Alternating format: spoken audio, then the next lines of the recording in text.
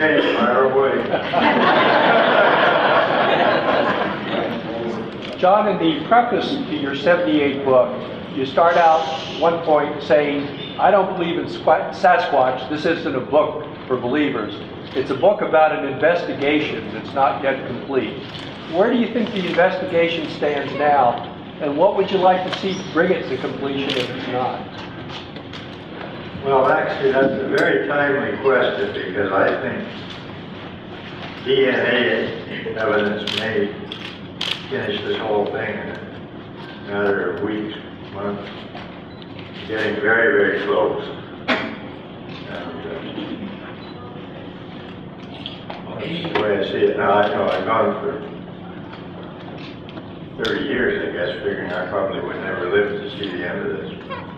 And of course, most of the people I was with have not lived to see it. But I think that we no longer need a body, and DNA will establish the existence of a separate species before very long. John, I was wondering if you could talk about the Albert Ostman interview, and it must have been incredulous for you at the time, at the beginning really of your research, to meet someone with one of the most incredible Sasquatch stories ever told, probably the most incredible story ever told.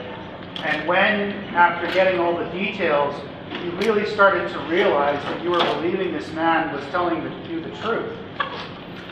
Well, I don't remember when I just first heard of or read the story, but I do know that both Rennie and myself didn't pay any attention to it. So while we are, carry on.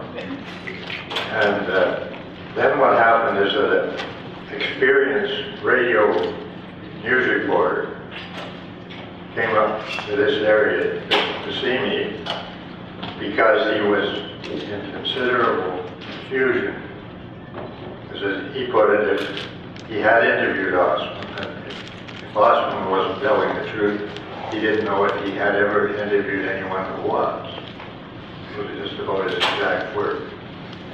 So then we went and talked to Ostman, and he proved to be a delightful personality. And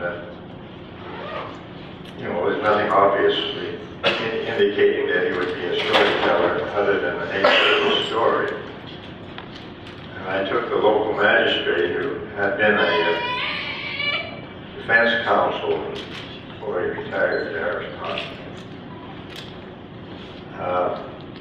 who cross-examined him in a way that left me feeling very awkward and embarrassed that I had subjected this Ostman to it. But it didn't faze him a bit. He told his story. And on a later occasion, I took Dara Swindler, the author of the Atlas of Comparative Anatomy of Ape and Human, and also the veterinarian from the Federal Primate Center at the University of Washington, who was also the veterinarian for the big apes at the Seattle Zoo. And these two experts questioned Ostman for half an afternoon. And then we went for coffee afterwards. They said, well, if he didn't have this experience, he must have had a period in his life when he really had an opportunity to observe great apes, because he had never said anything that didn't make sense. And, so that's one side of the picture. The other side is that nobody, including myself, has been able to relate the actual geography where he said he went into the bush to the location where he went out of it. The story would require this creature to have carried him up and down over several mountain ranges in the course of part of the night. So, oh, and the other significant thing is that Ostman wasn't alone in this, but he was going totally against the common understanding of Sasquatch, which was well known in this area, and was supposed to be a giant Indian with long hair, where he's describing something totally different. Of course, there's so much detail in what he says, I can't go very far into it, but I don't know, and I don't think we will ever know, but that he was able to construct a detailed picture that through the years, either that's what these things are, or everybody since has been copying Osborne. Yes? Yeah, there's been a lot of discrepancies in regards to reports for his story, basically on his opportunity for escape. Did he elaborate on that with you, and can you elaborate on that with us? I didn't catch all of that. There's been different reports of what happened and how he was able to escape. I'm just wondering if he told you the actual story of how he escaped, so that his entire story was written. Another man, you have to realize that at this time there was a big fuss going on about Sasquatch, and there were so many stories that the two daily newspapers in Vancouver were each listing Sasquatch on their front page index. And one of these people that had ended his story by saying he didn't know what these were, and Osborne got in touch with this man and said he knew what they were. So then this man arranged for the newspapers, somebody to come and interview Osborne, and they told him that this person was coming. So Osborne sat down and tried to reconstruct everything he could remember and wrote it all out in a book. So that's where the story you read comes from. Well, when we got word that, I actually forget how that happened even. Oh, no, I heard from the British Columbia Museum, who Roger had contacted because he wanted them to have some tracking dogs brought down. And I've forgotten now how arrangements were made, but anyway, I knew that the film had been sent to Roger Patterson's brother-in-law, and went to his house on the day when we knew that Roger was returning. The brother-in-law already had the film and had been showing it, and a cheap projector that had scratched the dickens out of it. And he didn't show it to us. See, Jim McLaren was there as well, I know. And Renee, of course, and myself. But he waited until Roger showed up and then showed it to Roger, who of course didn't know what he had on his film at that point. And then we were invited to come down and see it, showing it in the downstairs break room. And actually, it was quite surprising to me, because the first time I saw the footprints sinking this deep into hard sand, it was a shock. A real, good Lord, there's something happening here. There is something to this. But when I saw the movie, I had no reaction at all. I just, oh yeah, there is one. You got a picture of one.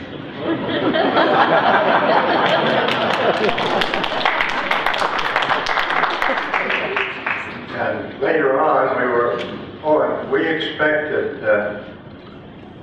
we knew we had some footprint casts, and Renee and I had just been down in California 6 weeks before and come back with casts of what we call the 15-inch print and the 13-inch print.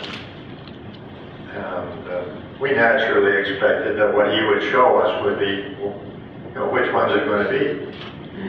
And my friend Dr. Melbourne notwithstanding, it wasn't either of them.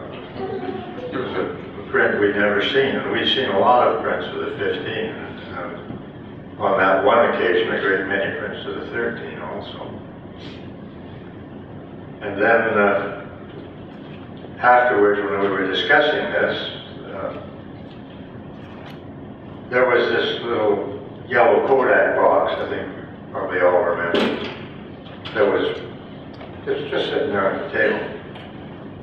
And Rene had one with some of his film in it, and I wondered if that's why he didn't just switch.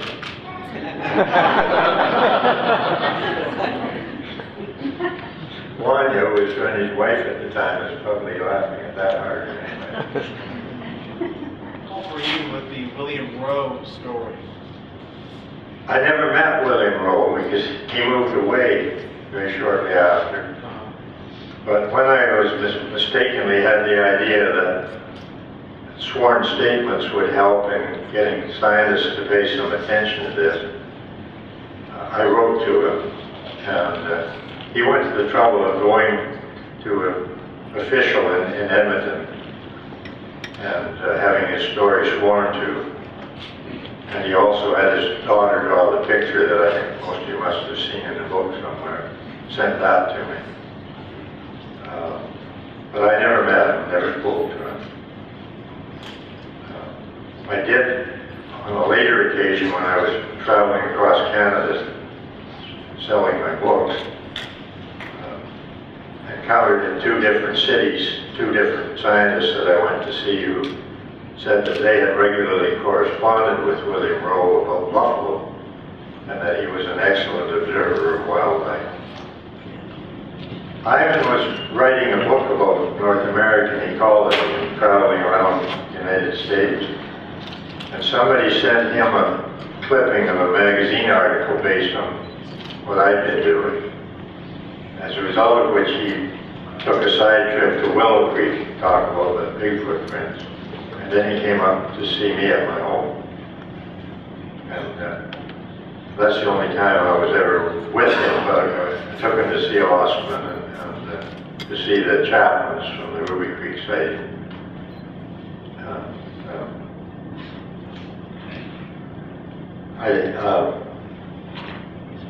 He was involved in us getting together with Tom Slick. We had the idea that Slick was financing research in the Himalayas into the abominable snowman. Maybe he would finance us. And we knew that Sanderson knew him, so this is all very blurred now. It's 50 years ago. Sanderson was greatly involved. Well, I think he was officially the scientific part of the, what was called, at Slick's insistence, the Pacific Northwest expedition. And it wasn't in the Pacific Northwest, and it was an expedition where other people were picking berries, but anyway, that's what, it has a fame now out of all proportion to what it was ever actually meant. And then after Slick brought Peter Byrne over, that was the end of that. Real research went on from then on. I think I went over there. One of the many wonderful things I find in your book, from a science perspective, was the structured interviews you did and accumulated the database where not just a bunch of stories, but consistency of characteristics that you queried about. How did you decide to do that? Did you come up with that on your own or suggested to you? It just seemed the natural thing to do when you're trying to learn about something. I think it's a monumental contribution where I think one of the chapters you have, which you call, I think it's titled, What is a Sasquatch? Where you go through sort of the cross-classification. Just a wonderful piece of science writing. Yeah, I used to put things on file cards in the beginning. Not right in the beginning. The beginning was totally unstructured. Gradually. Just make a file card for each incident and I knew about it, and saving in a loose leaf mind or any detail that I had. Then I started putting things on maps. The markers on the map weren't just pins, they had, you know, number, size, time of day, all the stuff you could hit. If you had the key to it, you could read off the map. And then when the computer age came in, actually before it was really in, the outfit called American National Enterprises wanted to get a Sasquatch movie of their own. I think they've been negotiating with Roger, didn't like his price, and wanted to do a computer survey, so I handled that for them, got a lot of other people involved. So then we had the stuff in the computer. And after we had several hundred reports, you know, down on punch cards, I don't know what happened after that. I do know that when we went to the University of BC, where they were recording this on the mainframe, somebody had to run down the basement and get a big tape and put it up somewhere on the computer. And it only took us an hour or two to realize that we didn't have enough information being used to anybody. Just, it'd be a couple of hundred questions on the form and 10 answers. And on an abandoned road, and I went around a right angle corner and came up on a log about this thick when you cross the road. And it was the middle of the night, and I had an old part of a logger's saw, this long in my car. And I had to get out there in the dark. Woods behind me where all the Sasquatches were. And so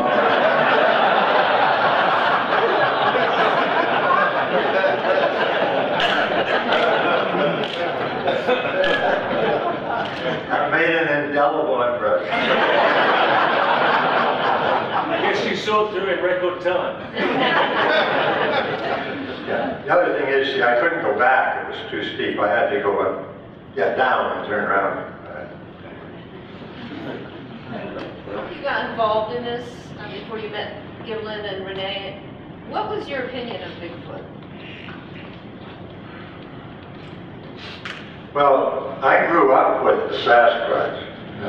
You know, and it was supposed to be giant Indians with long head hair. And they had fires and they had villages. And then we started. And by the way, the Indians are not to blame for this, because when they had a big Sasquatch Day celebration here back in the 1940s, the Indians contributed the Sasquatch, and it was totally covered with fur and didn't have long hair. So they knew what they were talking about. But you know, the overall community didn't. On the phenomenon. Well, I didn't have any idea personally until I talked to some witnesses, and they described something much more like an ape than a human. And then after I saw the footprints in the hard sand, it was obviously something that weighed many times what a human weighs. I mean, I couldn't make a complete footprint, just the heel was outlined completely. We didn't have tread on our boots in those days. All of the sole was just a flattened area with no edges. And I was beside these tracks that you've seen some here that sink in like that. And that's, you know, that's what really settled things. I've been trying to find out ever since what makes those tracks. And, you know, nobody to this day has produced any way that humans can do it. You know, the big alternative in this whole subject is it an animal or is it a human activity that's involved? Human activity won't explain anything unless you have looked at it. debate with yourself very much about becoming the public person who's going to stand up and say, hey, there's something out here, or did you, really consider that a lot, or did you just do it? Yeah, that didn't bother me. I'm big-headed. Do you think you paid a price for that? Do you think you paid a price? No, I had a ball.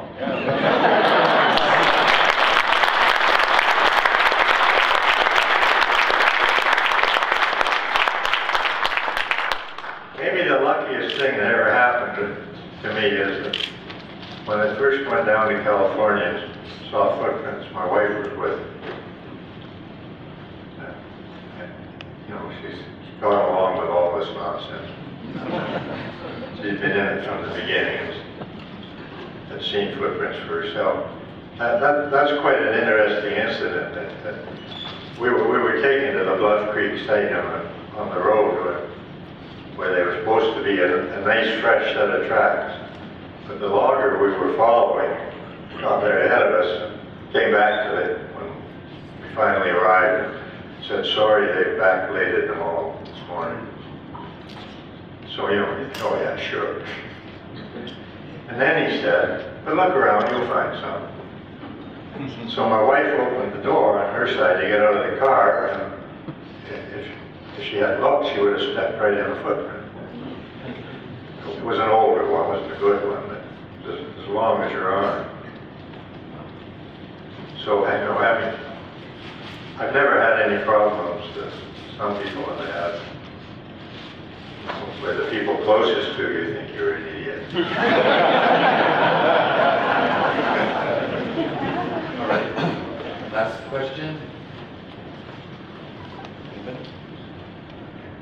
The footprints you found at the one you were just describing, could you, there were more than one? Could you tell they were different ages? You said this one was clearly an older track. I mean, you could tell some were older than others? No, we only saw 4 or 5. I couldn't. They were in the loose dirt where the road had been plowed up before. I didn't see any coming down the steep hills or anything that was really seemed impossible to deal with. This is the second set I saw. No way you could get a machine to that location without breaking down brush on the side. Couldn't even do it with a helicopter because there was a camp right there. Here are these tracks in this hard sand. The impact is with me to this day. Yeah, this is real. All right. Thank you, John.